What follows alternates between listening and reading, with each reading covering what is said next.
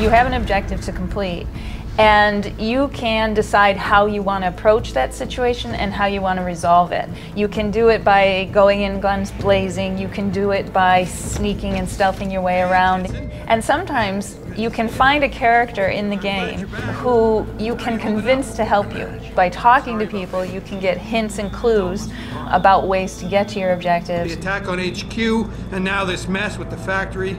Yeah, tough times all around. Another aspect of the social gameplay for certain in Deus Ex Human Revolution is the aspect of taking on side quests. You're confronted with side quests that are important issues certainly to the side quest character, and yet there's something that Jensen gains out of doing it as well.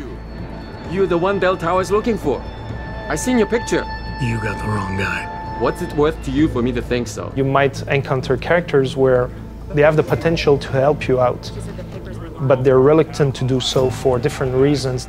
Stick to kicking down doors and shooting people, Jensen, and stop trying to do my job. Some are strictly to gather information, and then some are what we call the social boss fights, which are the most complex of all. Your goal is to convince this person of something. I told you, stand down or this bitch is dead. Bullshit.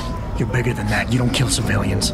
You have to decide what is the best kind of attack psychologically you want to use against this person. There are augmentations that will help you in the social interactions. Basically purchase the Cassie augmentation. It helps you to kind of understand the emotional feedback of the person, what type of a personality he is. Actually, the hacking system, it's a simple mini-game in which you access an electronic device and you're accessing it from the I/O port, and your goal is to get to the registry. Access granted. It's a strategic game into the game, in fact, because you stay in the world.